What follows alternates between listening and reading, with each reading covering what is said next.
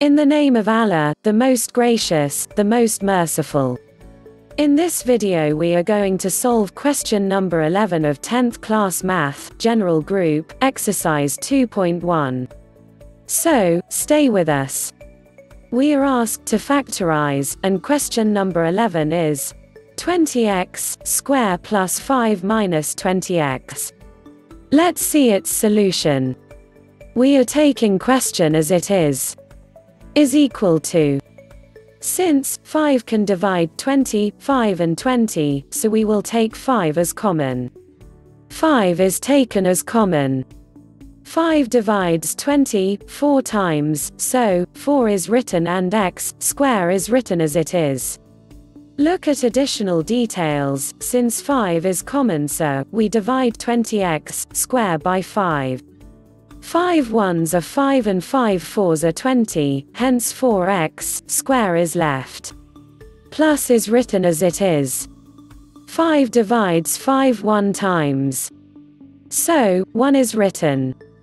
Look at additional details. Since 5 is common, so we divide 5 by 5, 5 is cancelled with 5, so only 1 will be left. Minus comes as it is. 5 divides 20 4 times, so 4 is written and x is written as it is. Look at additional details. Since 5 is common, so we divide 20x by 5.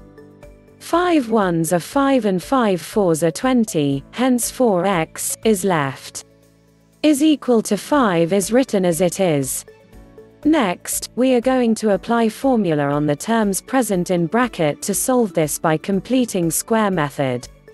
And the formula is shown above, which is a minus b whole square is equal to a square plus b square minus 2ab. 4x square can be written as 2x whole square. Look at additional details given below. 4 can be written as 2 multiplied by 2, because 2 2s are 4, then x square. 2 multiplied with 2 becomes 2 square, and x square is written as it is. Here, because both 2 and x have same power, which is 2, so we write them as 2x whole square. And now look at formula above. This 2x whole square is our a square also. Plus is written as it is. 1 can be written as 1 whole square. Look at additional details given below. 1 is equal to, we can written 1 multiplied with 1, and it becomes 1 square. And now look at formula above. 1 whole square is our b square also. Minus is written as it is. We write 2 here, because we have to complete our formula given above. Now look at formula above. We have to write a. And our a is 2x, so we write 2x here.